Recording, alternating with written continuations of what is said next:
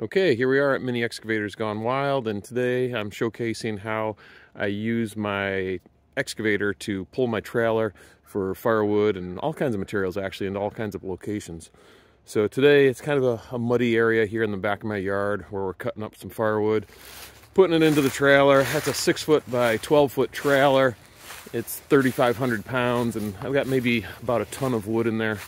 So what's going to happen is I have a piece here that I had welded up and made, which is a really great little spot to step on to and off of, but it also has a class 3 hitch square stock welded to it, which then allows me to hook in with my hitch like so, attach to the trailer, and then move things as I need to.